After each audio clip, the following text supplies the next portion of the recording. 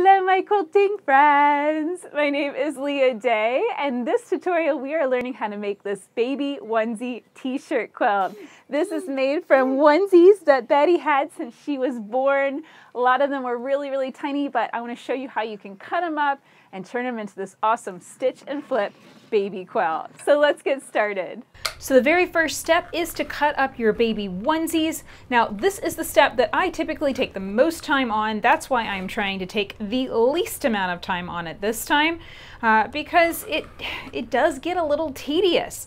So if I got a long sleeve onesie, I just start by whacking off those shoulders, taking off the hem, and then slicing down any seams. And that is just going to get me a nice flat small piece of fabric very quickly. I got my two there, and I'm going to go straight across, basically cutting off from where that binding is around the leg right across.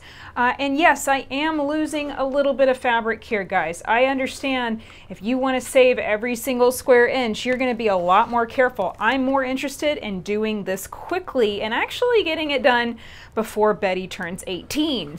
Okay, the next step is to take our rough cut onesies and cut them down into set widths. This does not necessarily mean perfect squares. In fact, actually, I ended up with a whole lot of rectangles because most onesies are longer than they are wide.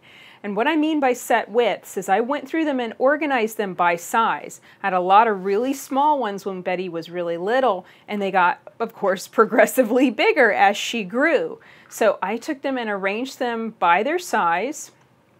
And I took the smaller ones and I cut them into a smaller shape. So I found that 5 inches wide, 6 inches wide, and 8 inches wide were the right widths for the garments that I had for Betty. This might be different depending on what you have and what you're making your t-shirt quilt out of. So just understand that the next step is just to start cutting and have a set width that you're cutting to. So in this case, I'm going to probably cut this to 5 inches. Let's just see what I can get out of it though. Actually, it looks like I might be able to get 6 inches out of this. So I just put my ruler on the onesie and I check and see how wide I can cut and get most of the design. And notice that I have still both pieces stacked together. This is going to save you time to cut 2 pieces at once. So here we go. That looks good. Yes, we are cutting and we are not saving every little scrap that we could of these onesies. This part, I cannot emphasize this enough, processing your garments is the thing that will bog you down and will take the most time. So I've really tried to streamline it here as much as possible. Now I have found, especially on ones like this that have a really nice emblem, it might be nice just to have it even, so it's more of a square, or it's more even, you have a more even kind of background around that design. So in that case, I'll cut and make a little narrow rectangle. And then if it's a really flashy color, like this yellow is pretty flashy, and I've got some black that I'm going to be using in this too. Betty had some black onesies as well. I find that cutting that up just a little bit, and you can vary these scraps. You know, you could have some really long ones. You could have some little narrow skinny ones. All of it works. It's all going to be great, and it's going to look awesome in this quilt. Now we're ready to get to the fun part, and that is arranging our baby quilt and beginning the piecing process. For this, you're going to need some foundation strips, and these are cut the same widths that we cut our onesies. So I've got some 5-inch strips, 6-inch strips, and I've already arranged my 8-inch strip here. I ended up with only one 8-inch strip, and I do advise starting with your widest garments first. So that way, anything, if you have a few left over but not enough to make a whole strip, you can take those, cut them down, and create a narrower strip. So that's what I did here. This one ended up being 7 inches. I just took and cut a few of these 8 inches down. I just had one garment that came out at 7 inches for some odd reason, and I really wanted to incorporate that into the quilt. So what we're going to do is just arrange the t-shirts on top of your fabric. And the foundation strips, I cut mine out of flannel. It's up to you what you decide to cut out with.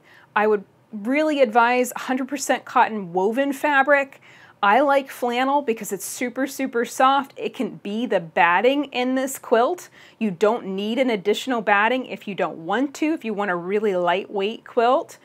But what's nice about it is it's slightly grippy. So it's going to kind of slightly grip these fabrics and hang on to them. So I can arrange these here and then I can shift them to my sewing machine and stitch them really, really easily. Now, one other thing about flannel is it likes to shrink. So before you cut it into your strips especially, wash it in hot, hot water before you cut it into your strips. And the strips, as far as the length, needs to be the length that you want your baby quilt to be. So after getting my quilt arranged, I roll up those strips of flannel and all of my pieces, and I keep everything in perfect arrangement so that way they don't get discombobulated going from my table to my machine. As for my machine, this is the Eversewn Celine. You can check it out at leaday.com/Celine. I have a walking foot, an open toe walking foot attached here, and this is from our deluxe foot set, and my stitch length is 2.5. The reason why my stitch length is that long and I'm using a walking foot is because I do find that stitching these fabrics, it just can get a little wiggly wobbly, and it's one of those things where we really want that stability and control that we get from our walking foot. Okay, so to get started with the stitch and flip process, I do think it helps to have a line of stitching just to begin with. So I'm going to feed this through. I do have a scrap charger already stitched through on my machine. What is this for? It helps us be able to get started on the right foot or on the right stitch. Let me just show you how I do it. I just take 2 pieces of fabric, layer them together, place that right against the needle, and I stitch through it until my needle is 1 or 2 stitches off the edge. And then I take my fabrics, my stitch and flip row, and I feed that right up against the needle so that the next stitch taken is onto my row. And that way my project is not going to get sucked down into the machine. The thread tails are much shorter, so I waste less bobbin thread. It just keeps everything working better. It keeps the machine in stitching mode, and I love that. Okay, now for the stitch and flip process, I take that piece I just secured with that line of stitching, I smooth it out, really trying to get the knit to kind of bond with that flannel. Flannel's naturally grippy, so it's going to want to kind of stick together. And then now I take my next piece. This was the piece that went next to my little pink cupcake. I flip that over so that the 2 fabrics are right sides together, and I align that straight edge, just like so. Smooth everything out, and then it's ready to stitch. So we are literally going to stitch and flip our way through each piece on this row. And as for my seam allowance, you don't have to be perfect with this. I'm generally lining this up with the 1/4 inch seam allowance on my walking foot. But again, it's one of those things where you don't have to be absolutely perfect because essentially this is foundation piecing. We're using the flannel fabric as a foundation, and it doesn't matter really if the stitching, if the seam allowance is absolutely perfect or not. So that's how we're going to do it. I flip over that piece so it's right side up, smooth it out nicely, unroll my row a little bit more, grab the next piece that I've planned, flip it over, right sides together, and I stitch through that. Now, once you get comfortable with this and you kind of have it down with 1 row at a time, then you can start stitching through multiple rows at a time. And I'm going to show you exactly what I mean by that. So here I'm stitching onto this one, nice and even stitching. I'm just keeping that guide lined up with the edge of those pieces, but again, it does not have to be perfect. The wonderful thing about this quilt is it really is beginner proof. You can be any level of a quilter, total beginner, never made a quilt in your life, and this is gonna end up working out. So I grabbed another row that I've already gotten started. I've already started that stitch and flip process. And I'm just gonna smooth this one out, make sure it's on track, and I can feed that one into my machine too. So you don't have to go from scrap charger, straight onto a scrap charger. You can go into another row once you're comfortable. And this is gonna make it that much faster to finish your baby quilt. So I reached the end of my row, smoothed out that last piece, and we're gonna stitch through the end, just flipping it over and having the flannel right side up. And the reason is I want to see where the end of that flannel is and stitch about a 1/4 inch from the end.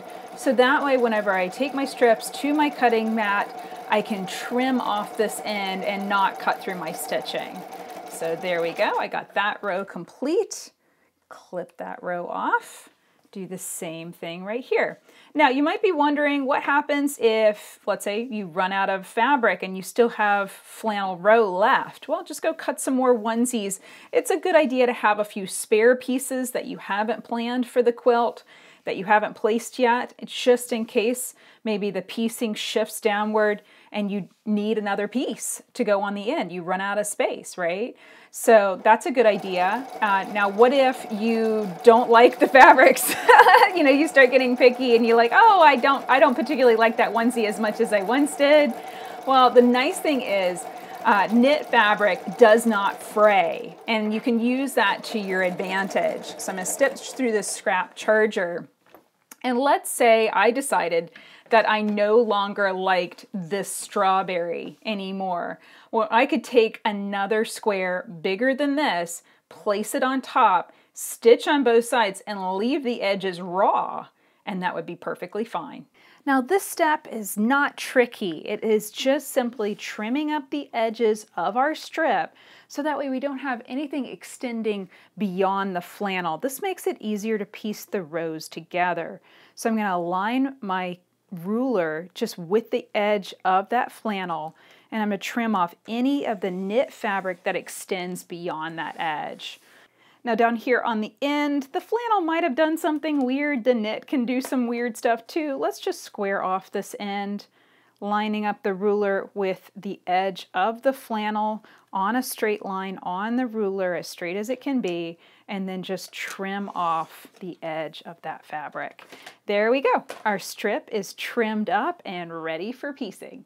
So I'm back on the machine. I have my 2 strips right sides together, and I have put on quilting gloves. These are grippy Machine Gears quilting gloves. They help me get a grip of the fabrics, especially that flannel. I can start sliding my hands over it and not being able to get a really good grip. So I like having that extra bit of control. I'm just keeping those edges in alignment, and I am trying to quilt or stitch more or less a 1/4 inch seam allowance. But again, just like the piecing we've done before, it does not matter if you can piece an accurate 1/4 inch seam allowance or not. It really doesn't matter at all because we've already completed our piecing on the strips. This is just holding those rows, those strips together.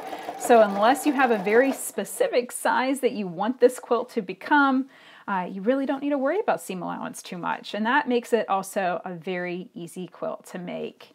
So I'm just going to continue piecing these rows together. You might have situations like this where, even with trimming, the rows got a little weird. Don't worry about it too much. Again, just try and be as accurate as you can. Keep those rows together. Try and stitch straight, and don't worry about it being absolutely perfect. So once I get these together, I'm going to continue to combine them with other rows until the entire quilt top is pieced together.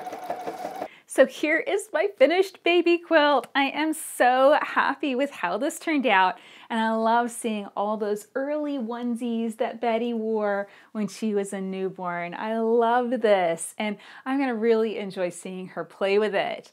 Now, at this point, this is a quilt top, meaning it is really, the flannel plus the onesie material. I would consider that one layer. And I could give this to Betty and let her play with it, and because it's knit, it's not gonna fray too badly, and I probably maybe could wash it, fingers crossed, and not have it fray too badly. The flannel would be what would fray and start to fall apart. But really, ideally, In order for Betty to be able to play with this, drag it around the house, me be able to wash it a million times, it really needs to be layered with batting and backing fabric and then quilted. And that means I have stitches that run through all 3 layers of the quilt. We can do that with the walking foot that we use to piece the quilt. We can also do that with something called free motion quilting that uses a darning foot. And we also use rulers, and that's called ruler quilting. So if you would like to see this project layered and quilted, and you'd like to follow along with that, please let me know in the comments below.